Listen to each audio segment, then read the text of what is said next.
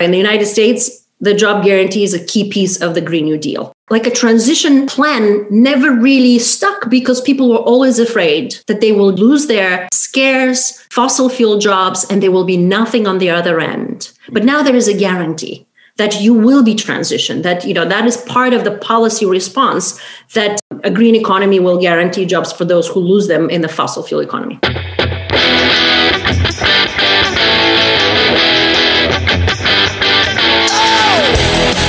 This is the MMT Podcast with Patricia Pino and Christian Riley. Hi, I'm Christian Riley and welcome to the Modern Monetary Theory Podcast. You can find us on Twitter at MMT Podcast, and you can support the show by going to patreon.com/MMT Podcast. For as little as $1 a month, you can get early access to all our episodes and patron-only episodes. A big thank you to all our supporters so far. At the beginning there, you heard Professor of Economics and author of The Case for a Job Guarantee, Pavlina Tcherneva. And in a moment, we're going to be hearing a conversation between Pavlina and MMT scholar Phil Armstrong at an online event which took place on the 24th of January, 2021. In the show notes, I've linked to the website of the organisers of the event, our associates, the Gower Initiative for Modern Money Studies, and their website is also where you can sign up for email alerts about upcoming events and support them financially, and it's also where you'll soon be able to see video of this event. If this is your first time hearing about MMT, you might want to listen to our first 3 episodes where me and Patricia lay out the basics in an easy to understand way. But if you want to dive in here, as you're about to hear, both Pavlina and Phil are excellent teachers of economics, so you're in good hands. In the conversation, Pavlina mentions endogenous money, and that can be a tricky concept for people who are new or newish to MMT to grasp, so we have a whole episode explaining it, and that's our episode 43 with Sam Levy. Pavlina also touches on the birth of the euro, and we talk about the problems arising from the Eurozone member nations' lack of what academics call monetary sovereignty, and an MMT-informed solution proposed by Pavlina and Dr. Durkens is laid out in our episode 55. And Pavlina also talks about the influence of primary MMT academic Professor L. Randall Wray, who was our guest in episode 53, and that's really worth a listen. So I've linked to all of the above in the show notes, along with all of our episodes with Phil and Pavlina, and to where you can get hold of their books. And as ever, I've linked to where you can support this podcast financially via patreon.com/MMT podcast. Support starts at $1 a month, which is 73 British pence at the time of recording. And no matter what level of support you give, you get early access to all our episodes and patron-only episodes where you can ask me and Patricia MMT questions. We are 100% listener funded. Your financial support really helps keep the show going, and your support in other ways, whether it's by recommending us to other people or just by listening and spreading the word about this stuff, really helps too. So thanks as ever for the time you put into understanding MMT, and thanks again to Sarah, Claire and Prue from GIMMS for organising the event. We start with opening remarks from Prue. Let's dive in. Good afternoon, everybody. In these really dark days and gloomy days which reflect both the month, at least in the Northern Hemisphere, and the times we are living through, the GIMMS team is absolutely delighted to extend a very warm welcome to today's guest, Pavlina Tcherneva. Well, whether you are an old hand or someone new to modern monetary theory, we are sure that today's event will be both informative and inspiring, and just what we need to rally our spirits for the challenges ahead. For newcomers, you can follow us on social media, and our website is packed full of useful resources for those wishing to extend and refine their knowledge. You can also sign up for our newsletter for updates or donate. We are all unpaid volunteers, so any help you can give to keep our organisation ticking over will be appreciated. We'd also like to give yet another plug for the MMT podcast hosted by Christian Riley and Patricia Pino, which is well worth a browse for a fascinating insight into MMT and its application to real life for beginners and old hands alike. To reach a port, we must set sail. Sail, not tie at anchor. Sail, not drift. These words have been attributed to Franklin D. Roosevelt, who most people will know was the architect of the New Deal, which aimed to stabilize the US economy and provide jobs and relief to those that were suffering as a result of the Great Depression, which occurred after the financial crash in 1929.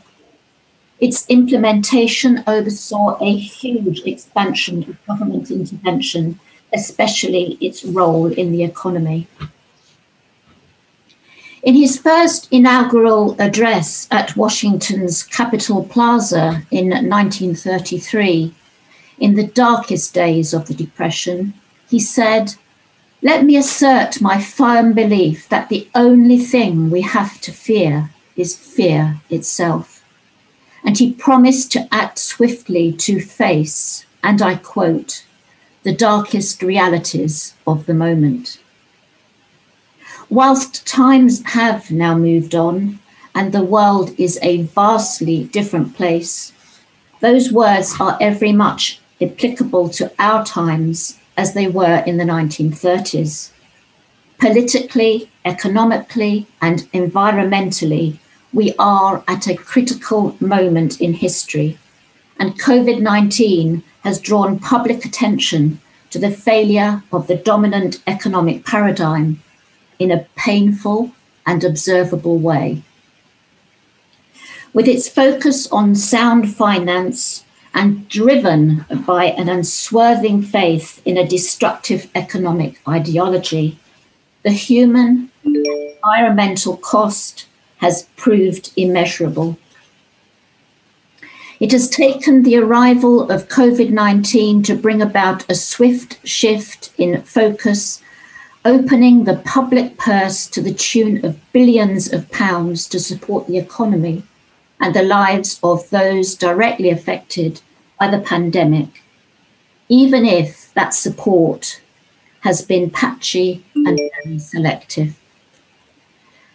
As governments around the world have been forced to spend huge sums, vast sums, to keep their economies from collapsing, it has reignited a debate about how government actually spends. As such, this is an important moment for the international MMT movement to keep this discussion thriving in both political and public arenas, particularly as politicians, economists, and the media are still framing spending in the household budget terms of sound finance. With the Chancellor of the Exchequer already preparing the nation for yet more hard choices in the form of tax increases and public sector pay freezes to restore the public finances, the how are you going to pay for it model is still alive and well, and will do huge damage to an already battered economy should he choose to pursue such policies. The scourge of unemployment, underemployment, and insecure working practices will, without government action, continue to form a destructive feature of our economies. And so, therefore, we need, with great urgency, to reset our thinking. At the top of this discussion must be the restoration of full employment as a policy choice, not just to deal with the fallout from the current crisis and readjust the imbalance of economic power which currently favours capital, but also as an important mechanism to manage a just transition as we face the challenges posed by climate change. Given those challenges in mind, it is therefore an absolute pleasure to welcome our guest, Pavlina Tcherneva, who is a Programme Director and Associate Professor of Economics at Bard College, a Research Associate at the Levy Economics Institute, and a member of the GIMMS Advisory Board. Her work on the job guarantee spans over 20 years, and in her recently published book, The Case for a Job Guarantee, she challenges us to imagine a world where the phantom of unemployment is banished and anyone who seeks decent, living wage work can find it guaranteed. It is therefore a timely opportunity to explore it further as we grapple with the economic consequences of the COVID-19 pandemic, seek solutions to the rising poverty and inequality which preceded its arrival and continues apace, and face the biggest challenge of all, climate change. So without further ado, I'm absolutely delighted to hand you over to Pavlina and Phil. Thank you very much.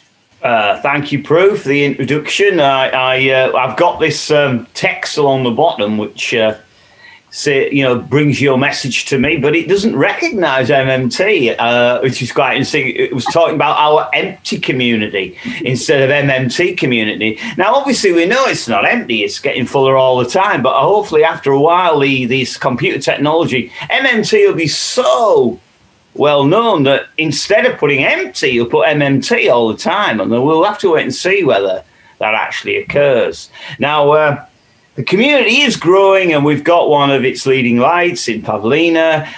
It's a great pleasure for me to interview her and to ask her some questions. We're all looking forward to that, especially me. Now, my first question is just to whet the listeners' viewers' appetites. I'm going to ask Pavlina really to tell us all how she came across this wonderful thing called MMT. You know, she may have been, she's still young, but she may have been very young when she spotted it. What's her story? What's the Pavlina MMT story? And alongside that, importantly, what is it about MMT that Pavlina thinks is most powerful? What has kept her in it, if you like? So that's your first question, Pavlina. What's your MMT story? Thank you, Phil, so much, and Prue for the lovely introduction. Of course, to GIMMS for the invitation. I've been looking forward to this for some time, so thanks. It's a really good question. I don't think anyone has asked me what has kept you with MMT throughout the process just yet. I have told the story about how I came to MMT, mostly through my graduate studies. But let me answer it this way. I mean, it was, mind-blowing. It was earth-shattering. I think that was the first thing I felt about it when I was introduced to some of these ideas. I was an undergraduate student at Gettysburg College, and at the time, the two most influential faculty that I had were Matt Forstater, whom your audience might know, and someone else who doesn't get mentioned very often, Derek Gondway. He has since passed, but those two faculty taught me that there is more than one way of thinking about the economy. It's something you don't typically get in a traditional training and education. You kind of get the standard neoclassical model. You don't even get economic history, but we got history of thought. And so with Matt and Derek, I studied Veblen, I studied Keynes, Minsky, Smith. I mean, the traditions. And those were some of the most exciting classes. And I think that they had, they taught me that you have to entertain different ideas. So that was the very first lesson. At the time, I was an international student, didn't know anyone, looking for an internship, trying to get a job. And Matt, again, connected me to Warren Mosler, who was on the post-Keynesian listserver, as people know, discussing with Matt, with Randy, with Bill, some of his ideas. And so he was looking for a student to, help do research for him. And, Matt suggested my name. So I may have been his first researcher, apart from Arthur Laffer, who I think wrote the preface to Soft Currency. Yeah, that's right. And Laffer didn't stick with it, as you know. No. So sadly not. Yeah. No, clearly not. Yeah. But at the time, right, he wrote Soft Currency Economics completely independently from, engaging with the academia, and so much of it was familiar and rung true, especially the stuff on endogenous money. And some of it did not. Some of it was completely, foreign to me. And, I wrote my first paper called The Critical Review of Soft Currency Economics to see, whether this holds water. There was a big intellectual tradition, Phil, as you know, the post-Keynesian tradition that actually has been articulating some of these ideas, but really not fully and completely. I think, as we now come to understand, that there were pieces that were missing. The state's role in creating money was just not there. I mean, you can find it. It's not entirely untrue. You can still find in the Circuitous School, discussion of a government being part of the circuit, issuing liabilities, but it wasn't theoretically incorporated. Certainly, I mean, the second paper that I wrote for Warren, and it was I was really kind of playing around with this idea that, okay, if the government can tax, give you a certain tax liability and then spends a certain amount of money, and that actually the tax liability brings resource to the public sector, which the government then employs, then what would be the rate at which the government could be employing those resources, and how many resources could it bring forth to the public sector? So for me, actually, it was, just the question, can we formalize this a little bit and, plant the seeds for what might be a price theory, if you will. And so the second paper was the model, the basic math model of full employment and price stability. And the pricing function of the public sector, I would say, might be still underappreciated. Even today, as you notice, how people are, paying attention to MMT, grasping the concept that there might not be limits to government spending, that there's a lot more policy space, the debt and the deficit might not be typical concerns, and even that is misunderstood, but that seems to resonate with people. They're starting to quite, to pay attention. But I have not really seen outside of our circle a recognition of the pricing power of the government sector. So, I really appreciate your paper with Warren on the Weimar Republic that, really teases that out. Because everybody, raises that question, you run away spending and printing, and you're going to end up with the Zimbabwe of Weimar. So there is quite a bit of work to be done, I think, on the pricing part. And those were the first two questions that were intriguing to me intellectually. They were somewhat abstract. I was... macro always appealed to me a lot more. Stabilization policy, this is where I entered into the job guarantee work, from this macro bird's eye view, finding it compelling as a policy, stabilization policy. But, in terms of the personal journey, that summer when I worked for Warren in '96, we organized the first, MMT conference, maybe you can call it that way, in Bretton Woods, where we basically presented a macroeconomic framework for analysis. I mean, that's it. That's what it was called at that time. It was an MMT. It was just a macroeconomic analytical framework. A lot of people from finance joined, through Warren circles. They understood, they could follow the money. They understood balance sheets. That stuff was very easy to grasp, how the Fed, the Treasury operated just by virtue of their daily work. We did bring in some of the big guns from post-Keynesian theory. Paul Davidson was there, of course, Randy Ray and Basil Moore. And Randy Ray, I had read as an undergraduate student. I had never met. And I may have relayed this story before, but I came down to dinner with Warren and some guests on the first day of the conference, and I came in a little late. So he was talking to this person, and And through the course of the conversation, I realized that this was Randall Wray, and his wife was there, young, beautiful. She was expecting, one child, expecting another child. And, Wray was also reasonably young. And I had always imagined him as like somebody in the zenith of his career. Okay. He's written so much and such influential work. And to me, it was influential. And so I was, it was very personally for me, extremely motivating to meet those people and to have access to them and just to talk to them.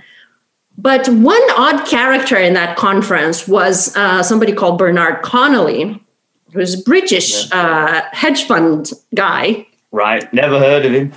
Well, he worked for Thatcher, I think. All right. Actually, a pretty conservative guy. Mm-hmm. And he may have, he worked for, he was somehow in the, maybe in government, I'm not sure official position, but he was then appointed chief economist for the European Commission. And he wrote a book called The Rotten Heart of Europe, where he basically, it's a little conspiratorial, but he made a couple of important points. The first thing is the lack of monetary sovereignty. The European project cannot work because it does not permit monetary sovereignty. And then he exposed it as a political project, that this was, if you remember, the French economist who said, Europe will become one by one currency alone. Like that was the path they chose. Yeah. Right? Yeah. They didn't choose another way of integrating. They chose a very particular structural approach to integrating through one currency. And he exposed how devastating that could be to national sovereignty, but, not really going further into some of the economic, problems with it. And I think this might be one of the reasons why Thatcher chose not to join, right? That there were voices in the government, and they were not all conservative voices. Charles Goodhart was part of this conference. Yeah. As you know, he's written on, money and the, two views of money, a very important piece that he wrote in 98, right around the time when, we used to interact a lot with Charles Goodhart. In my early days, he was, like having dinners and just listening to him. It was very, very influential also and important for me. But Bernard Connolly, he was the historian for our conference. And it was in 96. And it was very interesting because I'm originally from Bulgaria, now I live in the US, I have family, and, I haven't been engaged a lot with Bulgarian policy. But at that time, Bulgaria was joining a currency board. We had experienced hyperinflation in 1996. And that was a very interesting question for me. What is the role of the public sector in this broken, monetary system that has, this runaway inflation, hyperinflation, and they managed to choke it off eventually through the currency board. And there are multiple things going on. It wasn't really the public sector runaway spending. It was unsecured credit. It was a ratchet effect. It was the private sector kind of looting the banks, extending credit to no end. In fact, it was the absence of the public sector that was the reason for this. And, as you explain also, similar to Weimar, we didn't have the productive capacity, coming out of a, communist regime attempting. I think first of it was fraud. Hyperinflation was very much fraud and financing, new ventures, privatization schemes, pyramid schemes with, private credit. And second, we just didn't have a production response. If there were people like my family trying to go and buy bread every morning, and in the evening the bread was much more expensive. So it wasn't like, you could actually satiate that demand, but there was also the payment, the ratchet effect of just prices automatically adjusting. So I, at the time, those papers that I wrote for Warren, I had sent them to many economists, many famous economists, and lots of the post-Keynesian, Orthodox folk. Bernard Connolly, I received a lot of letters back. Bernard's was one where he says, Pavlina, it's critically important that you go back to Bulgaria and you tell them not to do the currency board and you stop. And I'm like this college kid thinking, now I'm going to knock on the door of the government. Yeah. But I'm saying this story because it was just crystal clear to me that it has an enormous emancipatory potential, like MMT, like to allow you to look at all of these economic problems that are happening and major transformations. I mean, the euro was in its infancy, right? We hadn't even properly launched it. It was being planned. And that this could potentially be an enormous train wreck for the entire continent. Mm. So, apart from the fact that the abstract notions were truly very, very engaging intellectually, it was also, that they offered different answers to so many problems that I was watching. And so, just very quickly to wrap up my, how I got to it was, eventually we set up with Warren and Matt, the Center for Full Employment and Price Stability at the University of Missouri, Kansas City, where I ended up doing my PhD. We had hired Randy Ray and Stephanie and Fred Lee. And then I pursued my PhD there and, undertook a research program. And so, what kept me with those things that we continue to offer new answers, and I think a fresh look. I think the fact that MMT is being mainstreamed speaks to the enormous potential that it has. I come out of a heterodox tradition, a marginalized heterodox tradition. And it's always a big question. Why do the institutionalists who crafted policy during the New Deal era, as Prue was saying, who were very influential in crafting Social Security and some of the New Deal programs, why did that influence wane? And to me, they offer some of the most compelling, still intellectual work, right?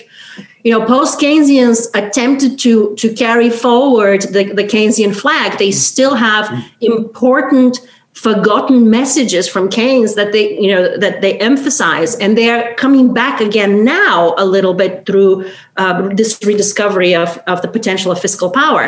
But MMT kind of plowed through after the great financial crisis, and I think made a lot more progress faster. So hopefully we can keep up the momentum.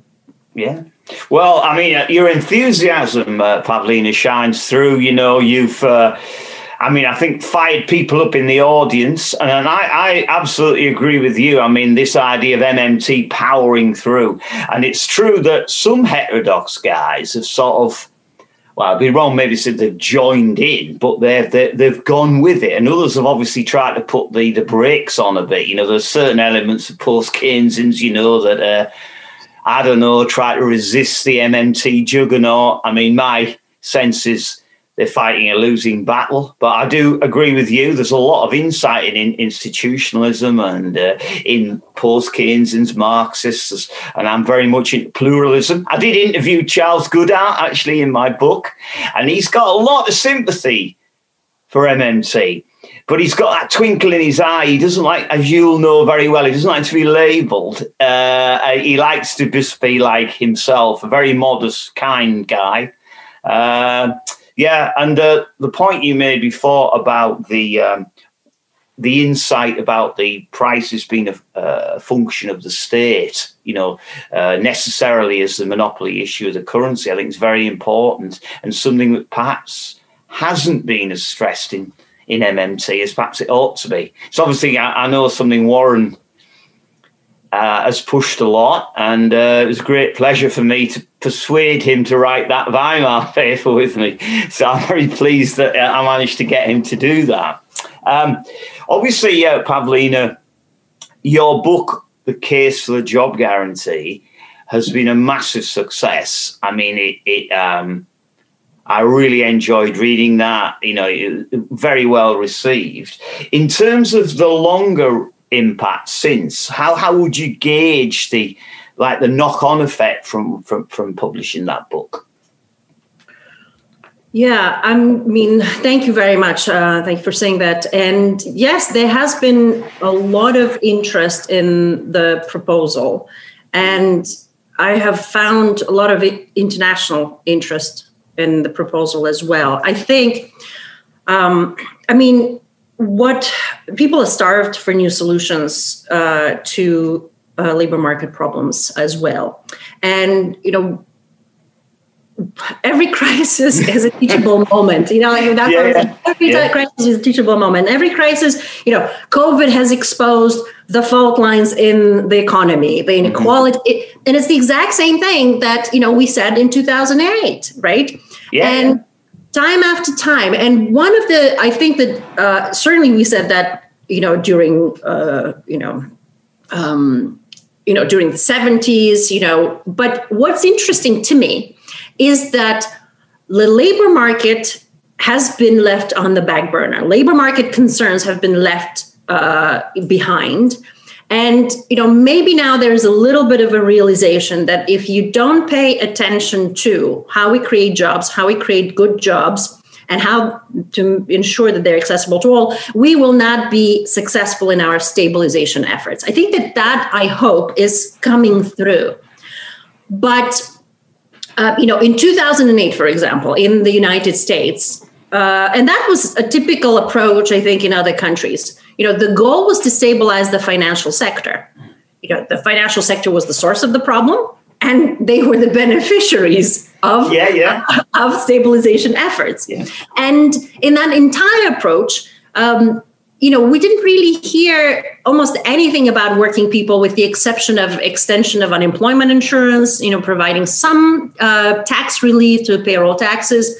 And for the most part, government budgets ballooned, as they do in every recession. And still we got a, pitifully small impact on labor markets. And so, 10, 11, 12 years later, we're talking about we're back to full employment, which is, I think it's another very pernicious kind of term in economics, because full employment can mean anything you want it to mean. It could mean 20% unemployment. It could mean 3% unemployment.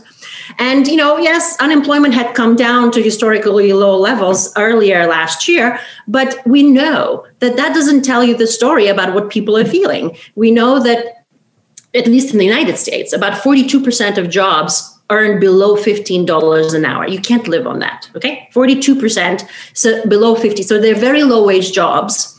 And, we have occasional work, precarious labor market, the gigification, the whole 9 yards, right? We know that the working experience is very different from the working experience in the early post-war era, where people got jobs and stable jobs, folks who didn't dream to have, the white picket fence and the 2.5 cars and, the standard of living. They actually got it. Their grandparents lived in abject poverty, their parents, but they were able to jump and increase their standard of living, send their kids to college, and just live, so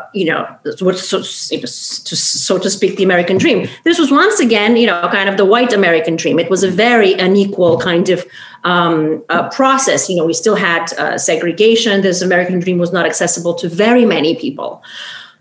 However, it showed that it can be done, that we can kind of transform the labor market and thus transform our communities as a consequence, because the incomes and the jobs engendered a different life. They provided life in rural areas where life had left them, economic life had left them. So then come the 70s, we kind of give up the little pretense of government employment and investment that we had. We now move on to, nudges and various other government policies that attempt to stimulate the private sector to do the right thing. And the result of that experiment for the last 50 years is runaway inequality, the increasing loss of support for working people, the gigification, the rise of occasional work, the independent contractor, etc. So the question is, where do we go from here now? How do we actually provide folks with some support? have a structural policy that can give us a new social contract. The old days, the social contract is you're going to work for Ford, the factory for 30 years. You're going to, give a good chunk of your life in service to that company. And then that company is going to take care of you. It's going to pay your family wages. It's going to pay your retirement. And, you can retire comfortably. Well, that's long gone. We know that, those companies don't even provide, the retirement support.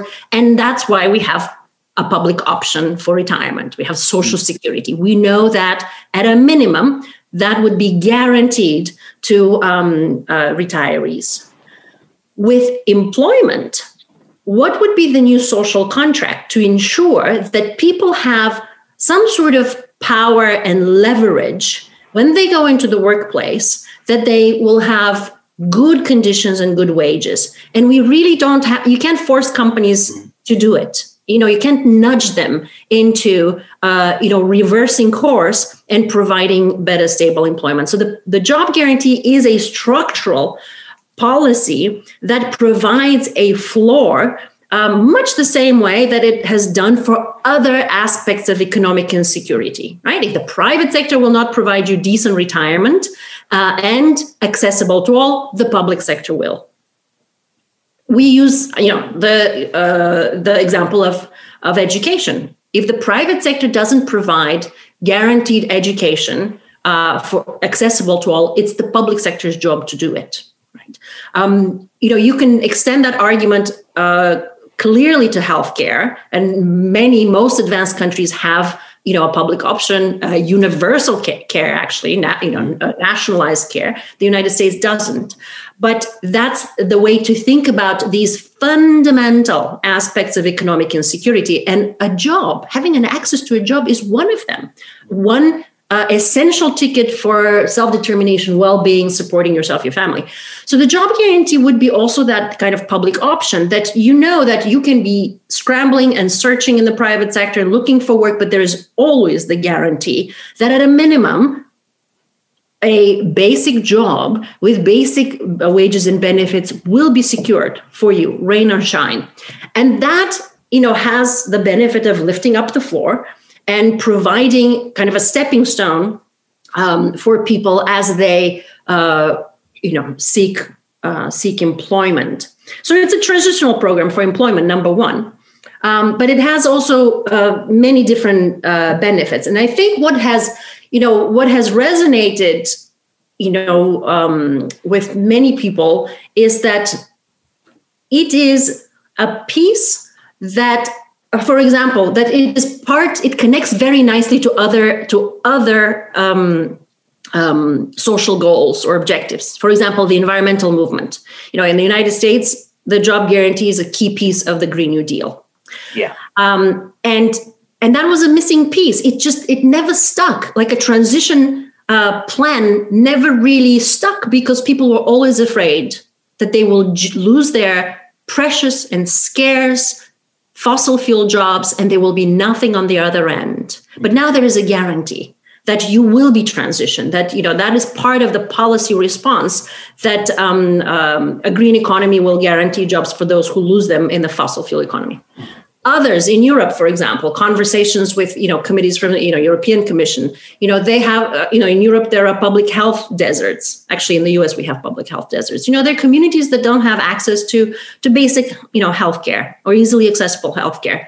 So as those communities are re-envisioning how to provide those public investments, they're now connecting that work with public employment. Yeah. The coastal areas as well. I mean, that's part of the environmental problem. Housing, in the US, folks who are working on homelessness, they understand that work to guarantee decent housing is actually also connected with the work of guaranteeing decent employment. We have these interesting programs in small cities. For example, Albuquerque's mayor runs one for homeless people that basically takes homeless folks and puts them to public service projects. Mm-hmm. And then, after they go to work, then they are transitioned to housing, and then they move them to public housing, and they find that the employment component is the reason why people are able to hold on to the job and the home, and actually it eradicates homelessness. So the job is a key component of eradicating homelessness. Who would have thought? Yeah. So the reason why I think the job guarantee has been embraced by different corners is because everything's connected to everything. Yeah. And having a job and a decent job is really critically important to address many different social deprivations. What, as a macroeconomist, for me, what has been very important is to emphasize that you just can't have an economy that operates on unemployment and expect that to be a more stable economy than if you have an economy that runs with a buffer stock employment program. The comparison is, it's very straightforward. It's much better to expend resources, financial and real, to have a job guarantee program than all of the other social and economic costs associated with unemployment. Yeah, I mean, I'm a huge supporter of the job guarantee, and I think that in many ways it's strange. Well, my daughter actually transcribed my book when I was interviewing lots of economists of different types, post-Keynesians, Marxists, as I said. And as she was transcribing it, she said to me, "Hey, Dad, I really like this job guarantee." She's a philosophy undergraduate, but she didn't understand why most of the economists, even if they were vaguely sympathetic to MMT, didn't like it. Because to her, what's not to like about the job guarantee? This is the puzzle. And I still find it quite unusual that even people who do maybe reluctantly admit that MMT might be onto something with this, the government spends first, etc., the operational reality monetary system, there's quite a lot of opposition to the job guarantee. And to me, it's totally misplaced and in many ways puzzling. Now, what I've actually got, I don't know if you've got the questions in front of you, Pavlina. Well, basically, I've got a lot of questions that were sent by the GIMMS girls, and I'm going to go through those. Now, my job really is to, if you answer another question early, I don't ask you the same question twice. So basically, I'm kind of playing devil's advocate a bit, asking the types of questions that people who maybe don't like the job guarantee or they don't understand it, they might ask. So for you to, in a way, bat them away. Well, the cricket is our game, bat them away to the boundary. I don't know, in a baseball sense, to hit them out of the ballpark, really. So the first question on the job guarantee I've got is that there are concerns that the job guarantee might be used to replace existing public sector jobs, and therefore, maybe trade unions wouldn't like it. And how could the organisers of a job guarantee scheme allay those fears by laying out, this is what it's going to work. It won't affect, the public sector sort of original job structure within the public sector. Okay.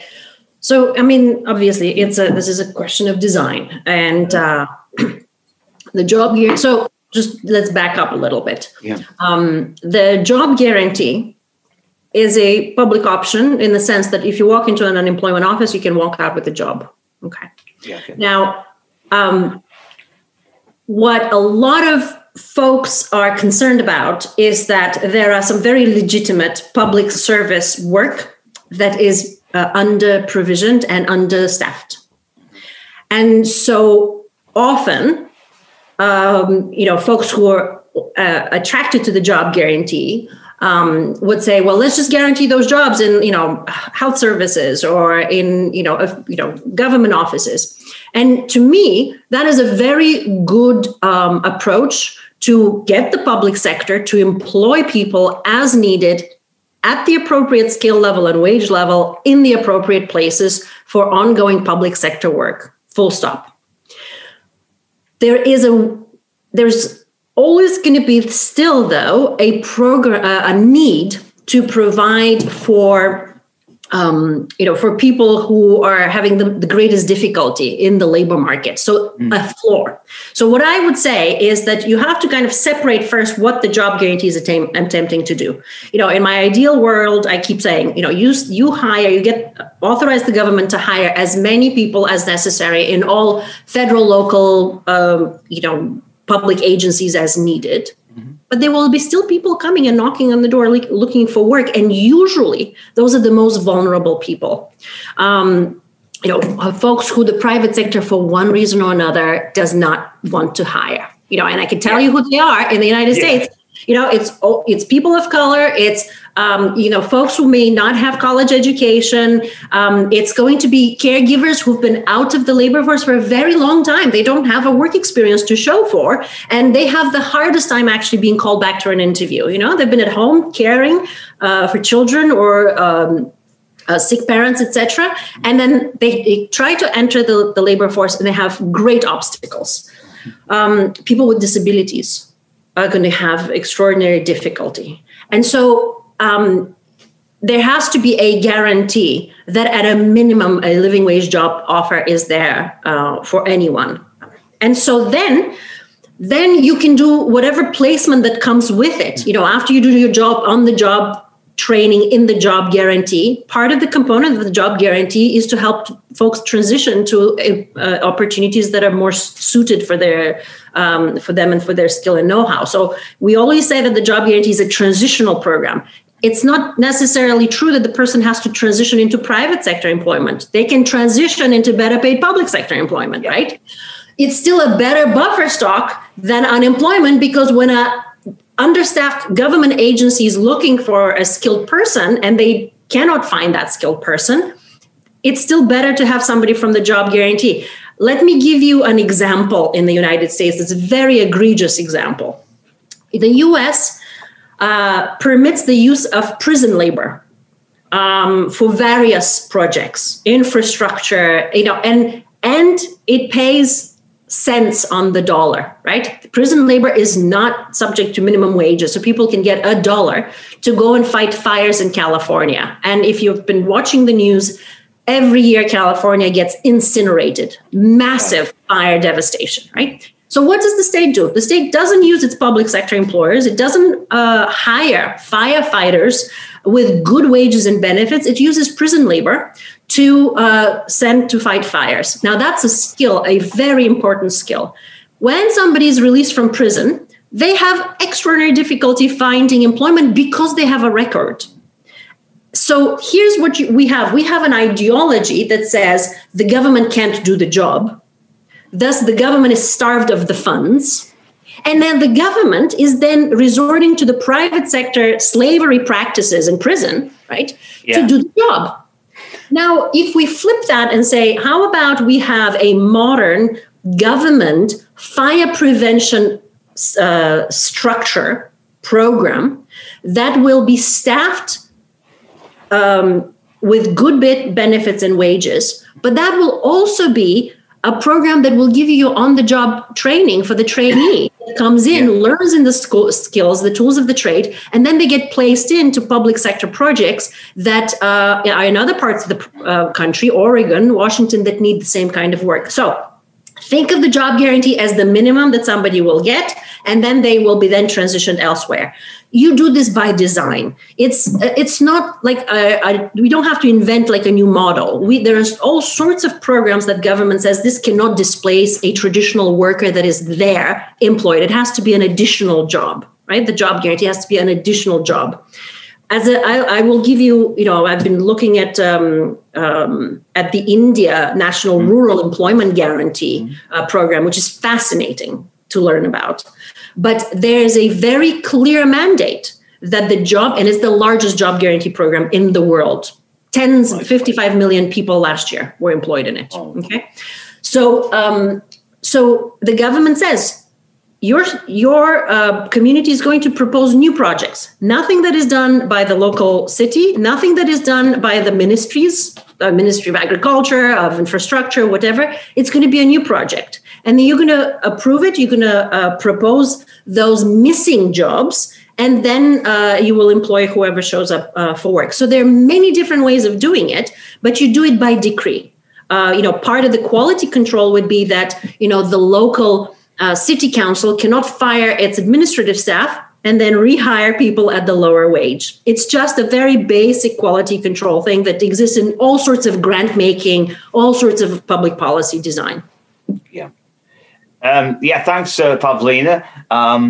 I'll move on to another one of the questions that comes up. I mean, some people have said, "Oh, well, it's like workfare," So in other words, like I assume, built into the job guarantee for people who can't work or unable to work will be a reasonable quality of income for them to maintain a dignified life, and then the job guarantee would be separate of that. But people say, "Oh, well, won't there be some sort of pressure for people who, they've got to be made to work, or they won't get their basic income?" How would you answer that? So it's a form of slavery, a form of workfare argument that's quite common, particularly on the right, but also on some aspects of the left.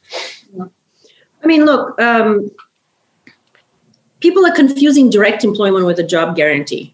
Mm-hmm. Direct employment can be done under any circumstance, right? You can have slavery as direct employment, right? So the job guarantee is a voluntary program. If you're making people work for their existing benefits, and if you remove those benefits unless and until they show up, that's not job guarantee. It's not a guarantee, it's a job compulsion. So people are confusing the two. Of course, there are plenty of terrible programs out there. We know that Viktor Orban is running something like this, and it's very punitive, and it pays low wages, and it also creates social antagonism because, like the no good folks have to demonstrate that they are deserving of the benefits that the government is supporting, is expending. But at the same time, in those rural areas, those, what they call no good folks that are actually doing good work, but under, poverty paying wages. So the communities like it, right? Yeah. And so you have this social antagonism that creates support for authoritarian governments because the folks that don't work in the program actually benefit from the workfare program. That's workfare. And so my argument has always been, unless the left wakes up and sees that there is a democratic, emancipatory way of doing this, authoritarians will very often resort to direct employment for political purposes. That's not a job guarantee. That's job compulsion. A job guarantee would be something similar to the zero unemployment areas in France. Right. It's also a very interesting experiment, very successful. Last year, the government unanimously voted to increase it fivefold. And it is basically an experiment where communities, on voluntary basis, they are creating employment opportunities through public employment companies, some social entrepreneurial ventures for the long-term unemployed. And they're transitioning them to employment. But it is from the ground up, and the community and the towns are figuring out where the need is. In some cases, it's environmental work. In some cases, it's work for the elderly. There are lots of examples. I'm actually writing a paper on this right now. But I mean, the rural employment guarantee in India is very interesting because it's actually based on open forums where citizens come in. They have a structure, like a grassroots democratic governance structure in their villages that exists. And through these open forums, people come in and they deliberate what jobs they're going to be creating. And that is a very democratic process because you want to engage the people who will be benefiting from the program in the very work that they will be doing. So that's what the job guarantee is. So it's not workfare. And I think we have been clear and articulate. There are some dishonest kind of mischaracterizations on the left in the US that you are adding a job requirement to your unemployment benefit. Is a very warped way of thinking about this. It's like you can go and get unemployment if you want, but if you want the job guarantee, it will be there. Number one. There is, though, that other argument which the left has advanced that, in capitalism, wage work is commodifying labor, and by inherently it's wrong. And the job guarantee inherently perpetuates that system. It's a philosophical argument. I'm sympathetic to it. But if you pay attention to how the job guarantee is proposed through the participatory model, that is not a capitalist model. I mean, in a sense, it is a democratic model that puts the public purpose front and center, not the pursuit of profit.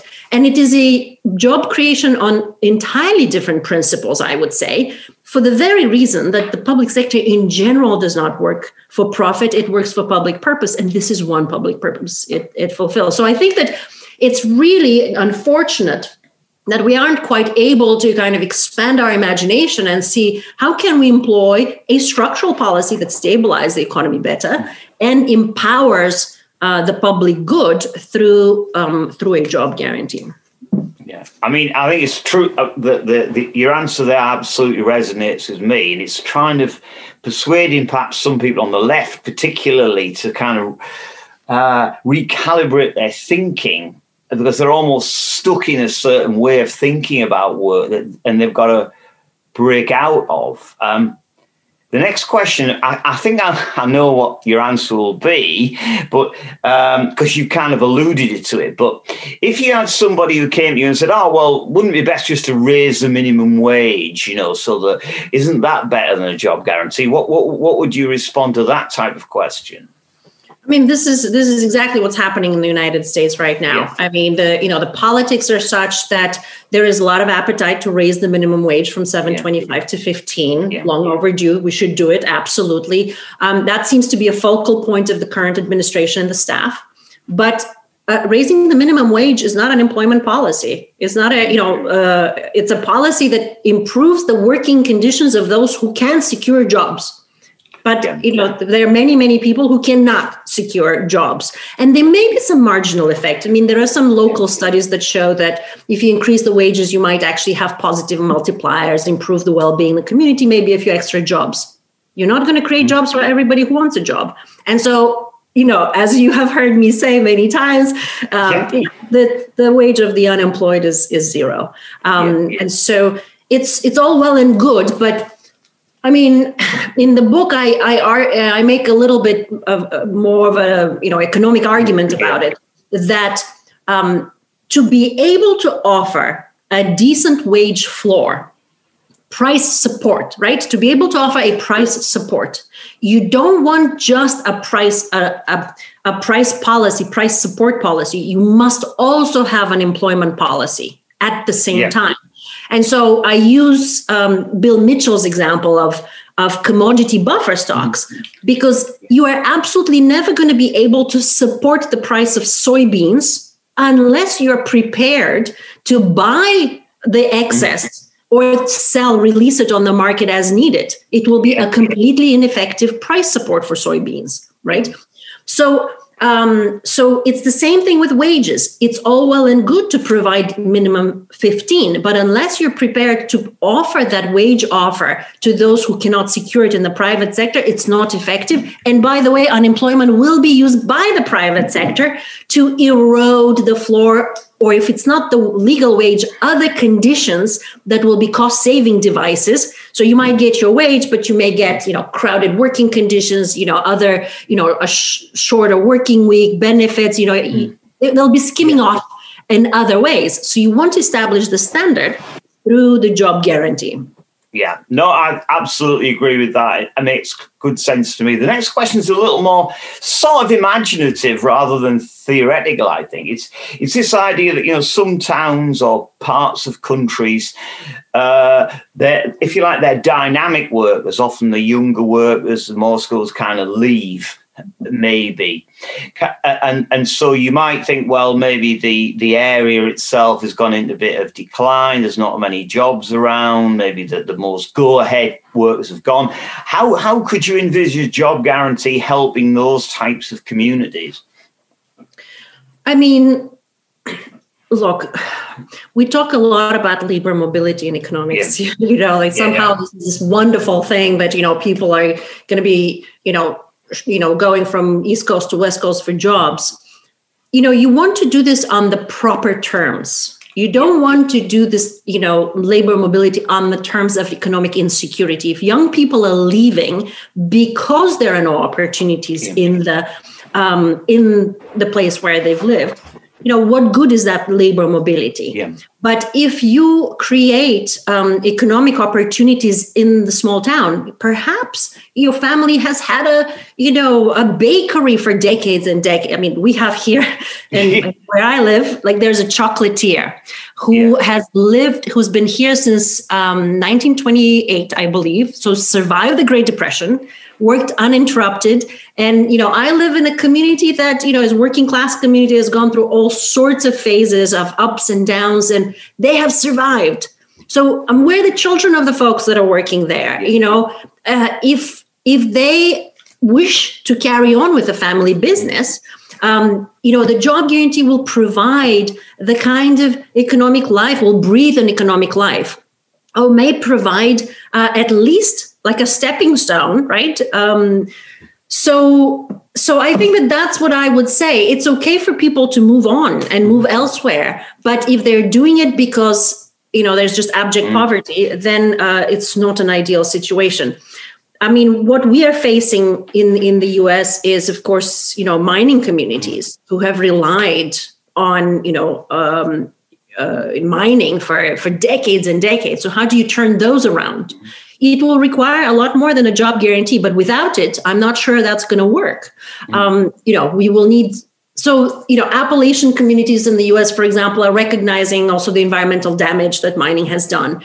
So there are various plans for rehabilitation, for filling up mines, making man-made lakes, maybe attracting tourism, hiking. It's beautiful. So there are ways to do this, and you need massive investment, clearly, but you also need the employment component. And I think this is what most people are missing, that if just you bring in the contract, it's going to be enough. You also have to bring in the assurance that a person can jump on that project and they can participate. So the jobs component is, I wouldn't think of it as a artifact of a public investment project, but as a critical component that has to be embedded in any contract. If we're going to be doing a Green New Deal, we're going to guarantee jobs for people in that community. Yeah, that all makes sense. Again, Pavlina, I mean, the other thing, of course, you'll come across is the argument about inflation. If we offer people, a well-paid job guarantee, isn't it going to be inflationary? And also, I wonder if you could counter that. And also, perhaps this might be a good point for you to, if you would, just outline for the listeners, viewers, a little bit about how the job guarantee is in of itself, an inflation anchor, and therefore a crucial, part of MMT's overarching approach. Yeah, maybe I'll start with the second part. Yeah. That the public sector has the exclusive privilege, right, to issue the currency, the final kind of means of payment, right? Yeah. So if it is that exclusive power to issue a currency, that's connected also to, what your audience knows, the tax imperative behind the currency, that the tax is there to create demand for the currency because the public sector needs resources. Okay. Yeah. So if the public sector is imposing a non-reciprocal tax obligation, something you cannot avoid, right? If you can't escape that tax, and if that tax creates demand for currency that is unsatisfied, that will show up in the form of unemployment. I mean, actually, the very fact that somebody has to look for currency to pay a tax is already unemployment, right? Yeah. Right? It's like you say, okay, here, pay me, magical Pavlina paper notes. And I suddenly am unemployed in paper notes, right? If I cannot escape that obligation, that's immediately unemployment. So the government has absolutely the responsibility to solve the problem it causes from inception. And if the government that has the exclusive privilege to issue the paper notes does not provide them, not just in equal number, but in a manner that chokes off that demand, Yeah. then it has failed it's entirely the very basic functions. Yeah. And so a lot of people say you just spend a lot more paper notes and they're going to find themselves into the economy. That happens. We have net saving desires. I'm going to save some of them. Somebody else will be looking for them and not find them. Mm-hmm. So it is the public sector's responsibility to provide them to those who need them. So that's number one. How is that an inflation anchor? Well, then you have the responsibility of doing it in a sustainable way. If I give one unemployed person like one paper note today, but the second unemployed person 2 paper notes, then suddenly I have devalued the currency, right? The same hour of work is worth 2, not 1. And so that's the price setting power that the public sector has, we discussed earlier, right? Yeah. So what you could do through the job guarantee is say, well, an hour of work is going to be equal to $15 full stop. That is, I've already defined, the so-called, basic anchor through establishing the basic wage. Now, because the job guarantee is the floor, that will be a floor for other wages in the economy. Okay, so if we raise it up, there's going to be a bump up in some prices. Okay. But why is it not inflationary? First, because the public sector is not redefining it from 1 to 2 to 3, right? So you're not redefining the value of that 1 hour work or redefining down the value of the currency. So that's an anchor. Number 2, the program is, as we say, anti-cyclical. The program shrinks when there is an economy that is growing and might be overheating. So whatever addition to the economy, the government actually reduces its contribution to the economy when the economy picks up. So it's a damper, right? When the economy slumps and it falls into a deflationary spiral or, in a recessionary environment, the government offsets. So that is the very basic, straightforward function for any automatic stabilizer. Any. Unemployment does that same job. We throw money at the problem. We provide unemployment insurance anti-cyclically. We add support in a recession, remove it when people find jobs. But we also spend a lot more on anti-poverty programs, on the social problems that come with unemployment. So all of that is automatic stabilizer. Yeah. Like when people get sicker, government spends more on medication because they do get sicker from unemployment. Yeah. That's automatic stabilizer. Yeah. So, but what we're doing with the job guarantee, we're doing it better. We're saying we're going to just provide the jobs and we're going to reduce all of these costs, real and financial, on all these other expenditures. So actually what I want to say about that is that the irony of MMT's popularity is that the detractors are saying that we are advocating runaway spending, when in fact we are advocating for more disciplined spending than what is happening at the moment. We give enormous subsidies to companies to create jobs and tax benefits and contracts, and there are not that many jobs created. The bang for the buck is low. So actually it's a lot more, I would say, lavish, you could even say wasteful spending that is happening in an unemployment paradigm than if we had a job guarantee. Yeah, I mean, I always think MMT is much stronger on inflation than orthodox economics. That's the irony of it. People don't get that, and I think that's why your answer is very valuable. Now, the thing is, Pavlina, I'm really enjoying listening to you, and we've already had an hour. It's whizzed by. And I've got a few questions left, so I must apologise for that. But I'm going to merge a few just so we can blend them. So there's so many questions on the job guarantee, but one is, I'll kind of try and put 3 into 1 in a way, and you might have to blend them. Firstly, would you envisage having different job guarantee rates for different areas, depending on how prosperous they were in one country? What sort of jobs maybe would people do, and sort of examples of that? And also, in terms of just the mechanics, people are asking, like, how long would it take to get embedded? Now, obviously, it depends on, but in a country like, say, the UK, or how quickly could you envisage it getting going, you know? So I don't know if you can blend those answers, but because it's 7 minutes past, I'm trying to get through them all. Yeah. Okay, I'll be quick. It's a national program, so it's nationally funded, but because it's locally administered, there will be different job guarantees, no doubt. Coastal areas are going to need job guarantee dealing with coastal restoration. The flooded area in the Midwest will need a job guarantee to deal with some of those problems. Fire prevention in California. How quickly can it be up and running? You know, we know this. During the Great Depression, massive public works projects were up and running between 4 and 6 months. It's exactly the same time that it took in Argentina when the economy was going through their crisis in 2001, the program I studied.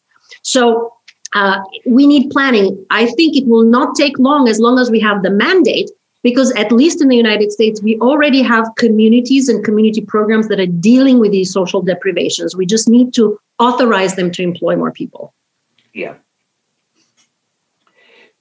Do you think, you know, Warren talks about the idea of a job guarantee as like a transition job, you know, so you go in that until you move on to maybe a different public sector program, more established structure, or the private sector. Do you envisage significant numbers of people staying on a job guarantee program, and would that be a problem if they did, you know?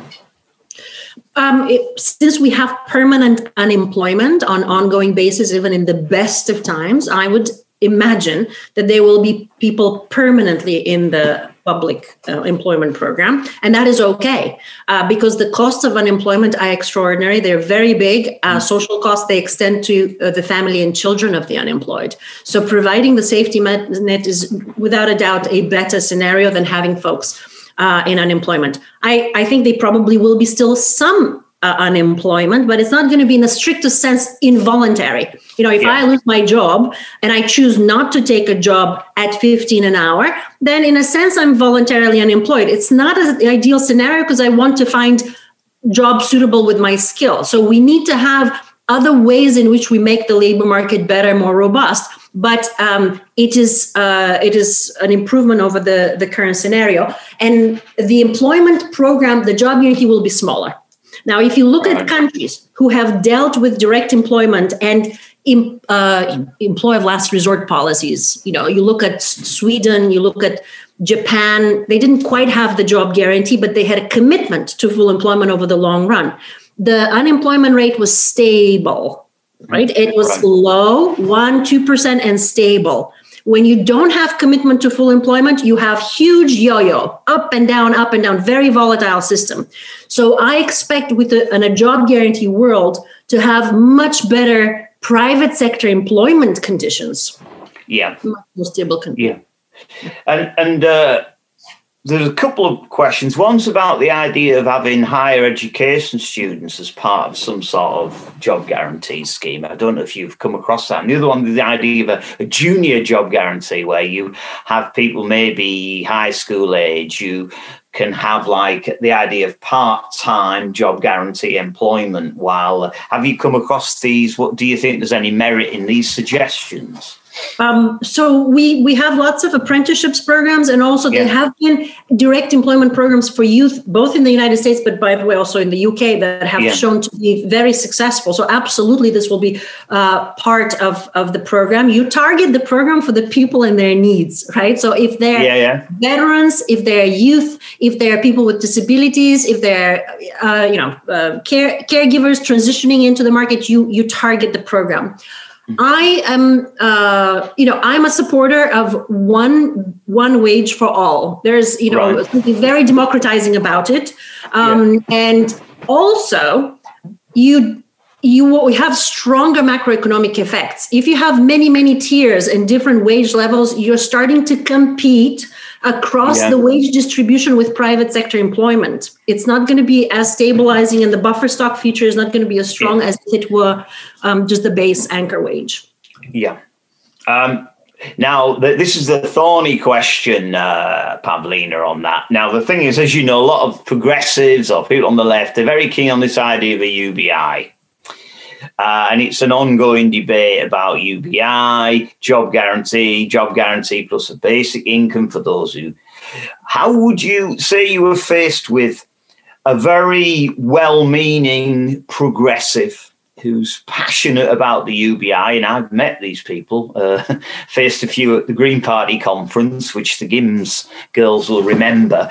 They just are so like, the UBI is their dream. You know, for them, people will have a load of money and then go away and paint and go fishing and stuff, and it'll be wonderful. And the job guarantee, they just don't buy it. How would you approach that type of person? If someone's well-meaning and not a right winger, but someone who really sees the UBI as, passport to utopia. What would be your response to them? I mean, okay. So many ways. I've also been talking to folks, since. Yeah, I'm sure you have. Yeah. I have a couple of papers on this issue. And, the first thing is I would say, don't worry. We can pay for your UBI. You don't need to fret. Yeah. We've got the financial resources. The question is, it actually is a bit problematic within the macro system within which we work in. But I mean, just without going into monetary theory and the reason for from an MMT perspective, if you tax, you are creating demand for the currency. If you are providing it for free, you have defeated the reason why you taxed. Yeah. Right? You have completely undermined. And the reason why you tax is because you want to bring resources for collective provisioning. Now, UBI folks who do not believe in collective provisioning, it's very difficult to discuss and argue. But folks that actually believe that the community as a whole needs to provision for itself, then we have a lot more common ground. Because what we can do is recognize that there is an enormous amount of work that has to be done. I'm a person with income, thank God, I'm lucky, fortunate. I have trouble accessing some basic necessities like affordable childcare. If you give me more money, will I have the childcare in my community that I need? It is not. It's not the case. So providing the income is the easy part. The question is, how do we provision? Who's going to do the work? Where is the work going to be done? What are the resources that you can get with that income? Will the slumlords extract that basic income in the form of higher rent? So I find that it is really a very alluring kind of siren song. It's so easy to send everybody a check. But the problems are real and they're deeper and they're more complex and you require work to do them. And so you cannot be philosophically opposed to work. You have to then think through, like, how shall we mobilize the community? And I have always said that my proposal from the bottom up, participatory proposal, is much closer to participatory income, which finds a fair amount of support in the UBI literature than anything else. So we have things that we can work on together rather than kind of have this antagonistic relationship. But there are UBI folks with whom I will not agree because the UBI is used to displace an existing welfare safety net and provide the privilege for firms, especially tech firms, to pay whatever they want, right? Yeah. We don't want a system like that. We want to hold their feet to the fire and have a public option for jobs rather than subsidize, their ability to pay poverty wages with the UBI. Yeah, I absolutely agree on that point. Now, this is a sort of a question where we're asking you to sort of envisage a little bit. With the COVID crisis, people are starting to think about lots of things. Do you think that has the COVID crisis opened the door a bit for the job guarantee in some areas where maybe it was closed? And what's your thinking, if you're envisaging the post-COVID world? Has COVID done anything? Has it done the job guarantee advocacy any favours? It's hard to say. On the one hand, people are staring into a very big jobless recovery. Yeah. So in that sense, it has been a positive. People are saying, how do we quickly get out of this? Yeah. On the other hand, folks in the UBI camp will also claim some victory there. They say, oh, look, government can send checks. Of course, it can send checks. Nobody ever denied that. But what the gap that I see, what's missing is that you can and should have a job guarantee during a pandemic as well. We have so many areas of public health that are understaffed. So many. I mean, from field clinics to testing sites to contact tracing to whatever. I mean, there's just and the thing is, the climate problems are not going away. Just because there's a pandemic, they don't just stop, and go home. We still have these acute problems. And environmental work, green work, which the job guarantee has always been green, is very amenable to conditions, pandemic conditions. Now, in India, the example that I used, the demand for the job guarantee just shot through the roof. Most people exhausted their guaranteed days halfway through the year. They wanted a job guarantee to double up the days it will guarantee employment. And it was the only program that actually provided employment relief to people. So we do understand that we can send people checks and they can pay the bills. But we also understand that there is work that needs to be done. And we don't know what's at the end of this pandemic. Like the job guarantee is really the only bridge that assures rapid transition to employment. Yeah.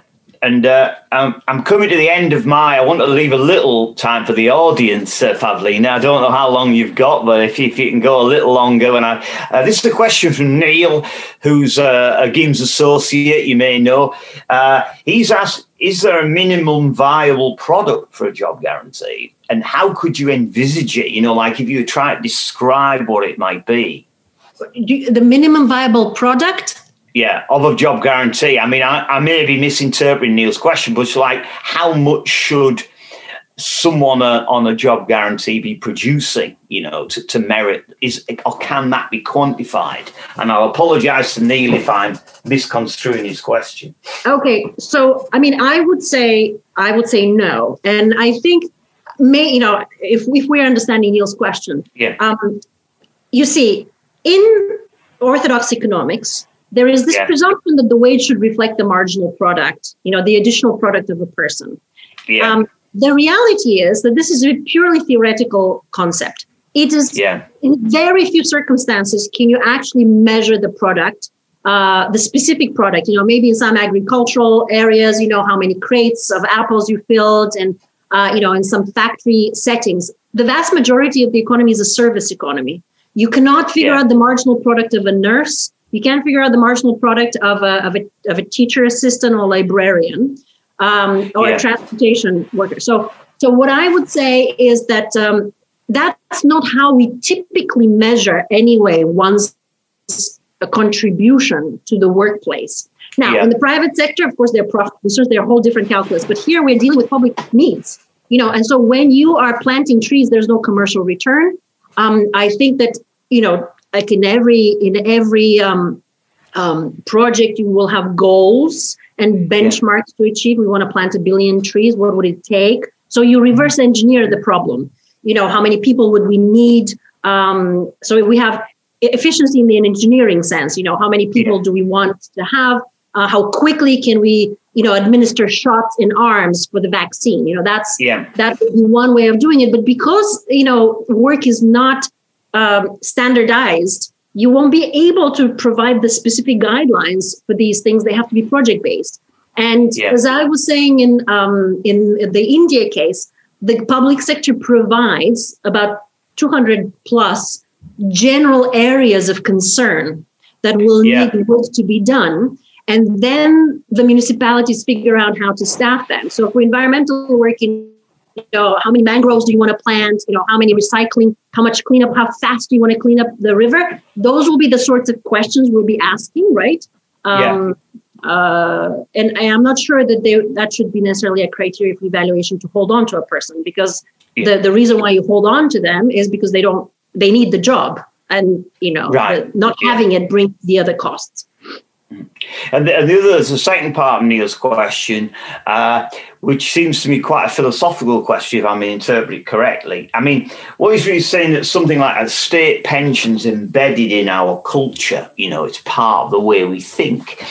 How big would a job guarantee have to be embedded? And do you think it can, you know, how long would it take to get that, to be sort of embedded in the way we think about it?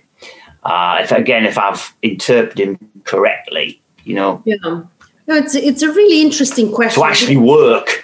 Yeah, it's very interesting, because I think it is a question about the structure of the rest of the economy. I think it is a question about, right, you know, how big should the private sector be relative to the public sector. I think that's a philosophical question today, with or without the job guarantee, because you know, there's a kind of systematic retrenchment of the public sector because of the dominance, you know, obviously, of private concerns. I think that there is one major benefit of the job guarantee is that it removes the threat of unemployment from the toolkit of the private sector in guiding policy, right? You know, I think the threat of unemployment is kind of pernicious in very invisible ways, and so once you remove that, then you put the public purpose on the scale a little bit more, right, than, you know, the private interest. Now, you know, there would be different scenarios. As I was saying, the India case, 30% of households actually avail themselves of the job guarantee. That's a lot. 30% of households use the job guarantee. Now, in Argentina, about 5%, right, or 13% of the labor force, you know, took up the job guarantee. And then there are small job guarantee projects. Yeah. So at what point does it become part and parcel of the fabric? I think, you know, once it's permanent, it will be something that people know about, like unemployment insurance. But its size, right, would depend, I think, on what's happening elsewhere in the economy. Yeah, that's.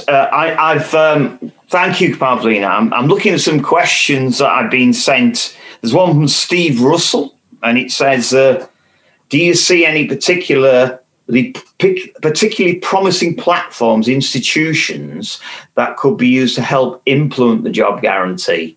And he's given an example of upvote systems to prioritise local community jobs. So I guess are there institutions, maybe in the US or other places you've studied, which maybe platforms, media platforms, that help people to know what's out there? Yeah, it will really depend on the context, the specific context. As I said, the village councils in rural India are a very appropriate place to do this. In Argentina, the makeup of society is such that there are a lot of small labor unions, very small political organizations on the ground that we don't have in the United States. Those were the engine for creating the projects and lobbying and hiring, talking to people, members, and hiring people. In the United States, I would say in a developed country, ideally you would want to have the public sector with its various ministries and institutions to kind of guide that work. I'll give you an example. In Brussels, for example, there is a youth guarantee that's very interesting and very successful. There is enormous resources that have been dedicated from the public sector, a whole government institution that manages and does that. Whereas in the United States, we don't quite have these things.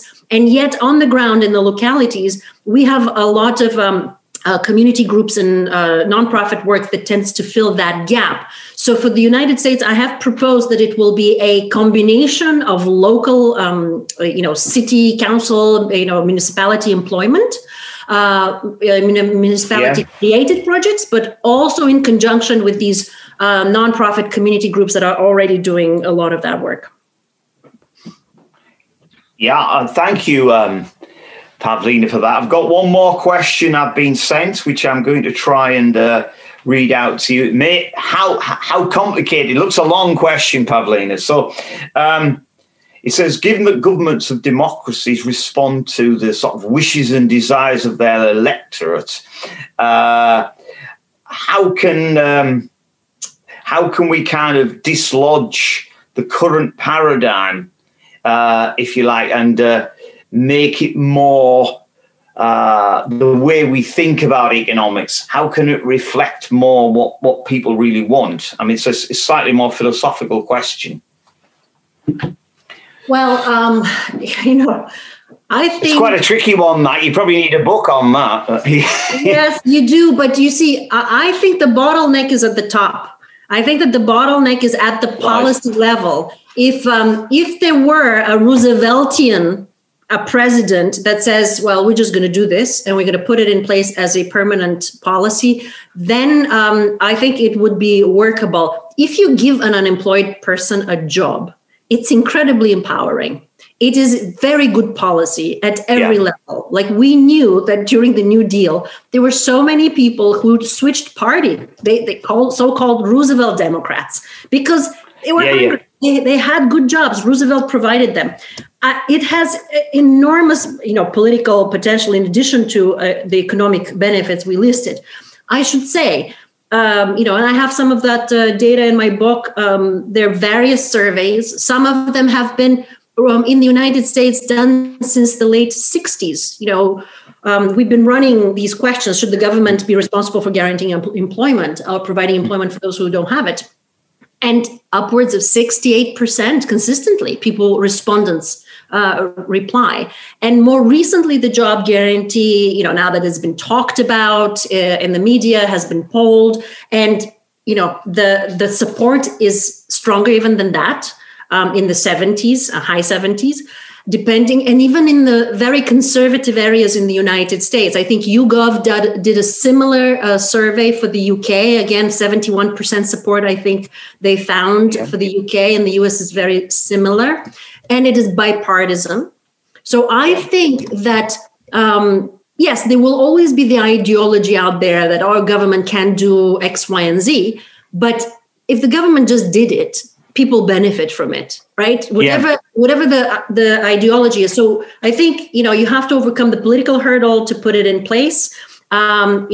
Everybody is using a snowplow in the United States and is driving over a bridge. And, no matter how much you rant and rave about the government ineffectiveness, it's like essential. And I think the job guarantee in similar ways will become something that, people can access. And it will be, a comfort and assurance. You go to the unemployment office, you can walk out with a job. Yeah, wow. I'm just getting a question in from Deborah. Okay, thanks, Pavlina. She's just noticed about long-term unemployment the last 4 decades. So in the last 4 decades, we've had manufacturing, extractive industries like the mining issue in the US. How would you see the job guarantee as a crucial element to sort of rebalancing between public and private sector jobs in these areas? Could you kind of shed a bit more light on that? How there'd be that rebalancing structure through the job guarantee in these very depressed areas, if you like? Yeah, I mean, it's, you have something concrete in hand to do the transition. I mean, a lot of this transition is happening. It's almost outside of our control. We know that the economy is much less reliant on manufacturing, and it's more of a service economy. We know that we're experiencing existential climate problems. Yeah. And we know that, services too are also under provisioned. I mean, it's the growing sector, but it's the growing sector of precarious work and understaffed work. So we've got nothing concrete to hold on to make this transition easier and better. And so to clean up a community from the devastation, the pollution of, previous extractive services, it just takes somebody to do the work. And if we have the job guarantee as that piece that's embedded in every legislation, we say in the green projects, you want to have a component in the legislative component that says employ the unemployed from the community, guaranteed.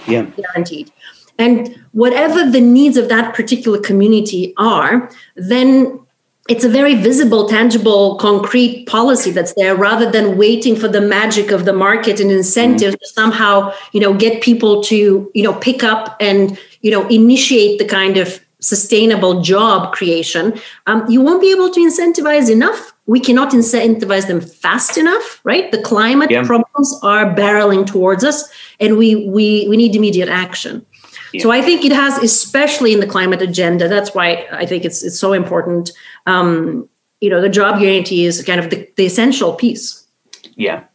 Well, Pavlina, there's so many questions flying in. I'm going to call it a day there. And what I'd like to do is just to thank you on behalf of all listeners and viewers, to say how much we've learned, how much I've learned. And that is one fast hour and a half for me. It's absolutely brilliant.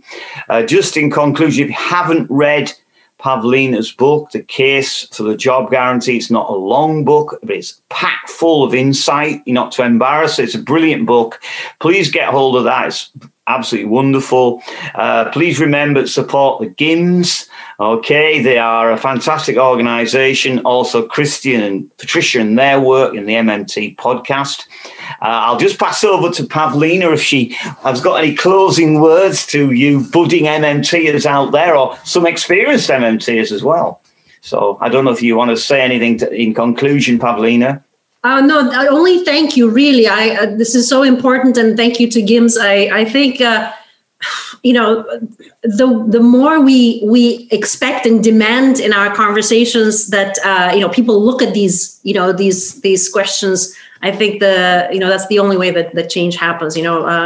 Raise some hell, I would say. And thank you very much for the conversation. I enjoyed it very much. Yeah, thank you, Pavlina. And we're all trying to do that over here. Thank you again. Bye-bye now, Pavlina. Bye-bye. Thank you. Bye. Thank you.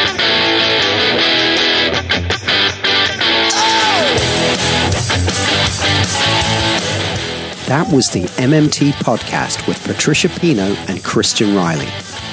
Don't forget, you can support the show through Patreon, starting at $1 a month, and get access to patron-only episodes. You can do that by going to patreon.com/MMT podcast. You can also find me on Twitter at MMT podcast, and you can find Patricia on Twitter at Patricia N. Pino. And you can email us at mmtpodcast@outlook.com. Thanks for listening, and we hope to hear from you.